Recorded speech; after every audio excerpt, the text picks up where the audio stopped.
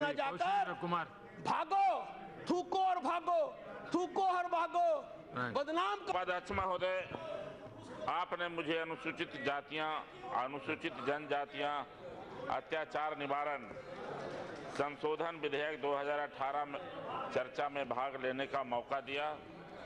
बहुत बहुत धन्यवाद।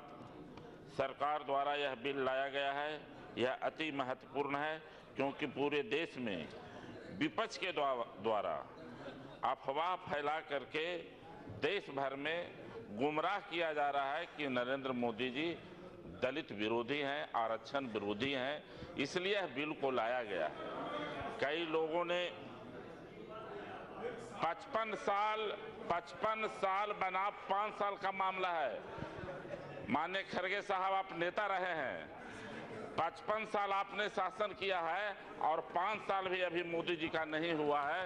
इसलिए मैं कहना चाहता हूं कि मोदी जी 5 साल में अभी हुआ भी नहीं है तो उन्होंने गरीबों के लिए उजाला योजना लाया, उसमें दलित का बेटा का काम हो रहा है, दलित की बेटी का काम हो रहा है, ओबीसी के लोगों का काम हो रहा है। आपने क्या किया? जनधन योजना उन्होंने लाया। उन्होंने गरीब के घर में जो खाता नहीं देखा था, जो बैंक नहीं देखा था, वैसे लोगों को उन्होंने आंख दिखाने का काम किया और बैंक दिखाने का काम किया।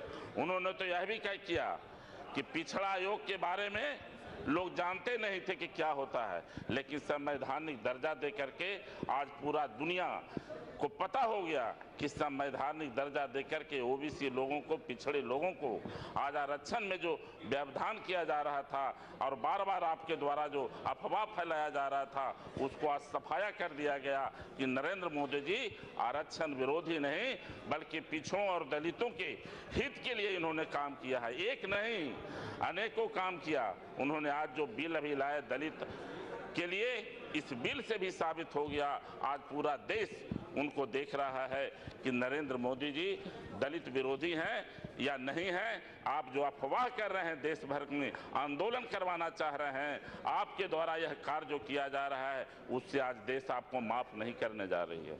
मैं तो यह नहीं, किसानों के हित की बात आया तो उन्होंने एमएसपी भी बढ़ाने का काम किया और उनका प्रयास है कि इस देश के किसानों की आमदनी दुगना 2022 तक होना चाहिए, उसके लिए भी उन्होंने प्रयास किया। उतना ही नहीं, डॉक्टर भीमराव अंबेडकर जिन्होंने संविधान की रचयिता थे और हम लोग को जो जगह दिए यहाँ तक आने का, उनका आपने प्रतिमा तक नहीं लगाया। नरेंद्र मोदी जी ने उनकी प्रतिमा लगाकर देश और दुनिया को बता दिया कि दलित प्रेमी नरेंद्र मोदी जी हैं कि आप हैं, ये आपको पता चलना चाहिए।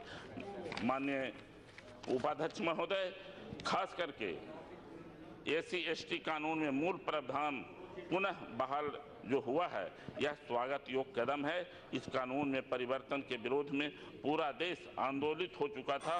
उस समय जो आंदोलनकारी जेल में बंद थे, उन पर केस जो उठाया जाए और करीब उस आंदोलन में 12 लोगों की जान भी जा चुकी है। मैं सरकार से मांग करता हूं कि उन आंदोलनकारियों को जेल से रिहा किया जाए और आंदोलनकारी पर मुकदमा समाप्त किया जाए। यही बात कहकर मैं अपनी बात को समाप्त करता हूं। बहुत बहुत धन्यवाद। Shri professor Virendra Kashyap, 5 minutes please.